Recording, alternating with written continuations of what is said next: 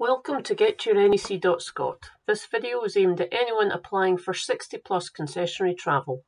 Bear in mind you can apply for the card up to 2 weeks before your 60th birthday, not any earlier. We'll now show you how you can use getyournec.scot for the application process. On the home page, click on Apply Now underneath 60 plus concessionary travel. Once you've read the short introduction, click on Get Started. You'll now be asked a few simple questions. I'll confirm that I'm applying for myself, that I live in Scotland, I'm over 60 years old, and I do not have a disability. If you do have a disability, you are better off applying for a 60 plus concession unless you're eligible for the +1 disabled concessionary travel. There is a different video available for disabled applications. You'll now see a list of what you'll need for the application process. You will need a MyGovScot to My account to sign in. If you don't have a My account, you can register at the same time. You'll also need to upload proof of your own identity and address. The easiest option is a Yachty account, which is an app you can use to prove your identity online. For more information about that, please go to yachty.com or look for the app in your mobile phone's app store. The next easiest proof is a driving licence photo card, as it proves both your identity and your address. However, if you don't have one, you'll need a passport or a biometric residence permit. If you use a passport or a residence permit, you'll also be prompted to upload a proof of address document, which needs to be dated within the past 3 months. If you don't have any of those, don't worry, you can contact your local council and they can offer another application method. You will also need a suitable photo to be printed on the front of the card. It has to be as close to a passport style photo as possible. Photos of photos or photos of your passport photo will be rejected. Let's get started and now click on Apply Now. On the next screen, sign in with your My account. If you do not have one, you also have the option to register. You'll now be shown your details from your My account.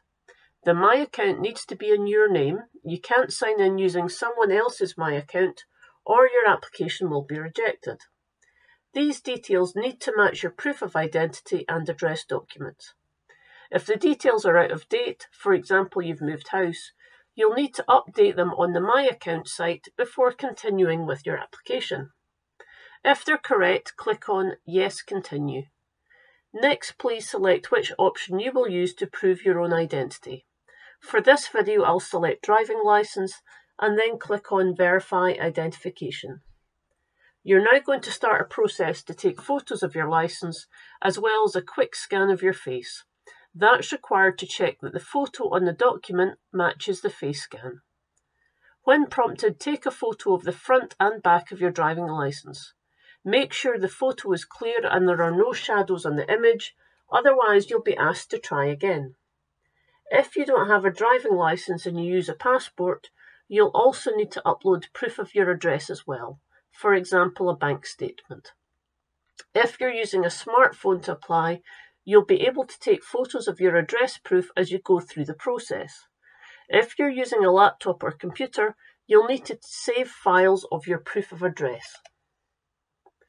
Now we need to verify that the licence belongs to the same person who's applying, so you now need to do a quick face scan. There's a really short video showing you what's involved. Click on Start Scan to get started and just follow the instructions. Frame your face in the oval and follow the instructions. You'll now be asked if you have an existing card. For this video, I'll select No. But if you do have a card and you know the card number, select Yes and enter the card number when prompted.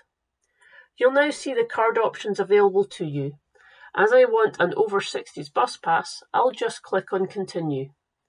Next, upload a suitable photo to be printed on the front of your card. It needs to be as close as possible to a passport-style photo.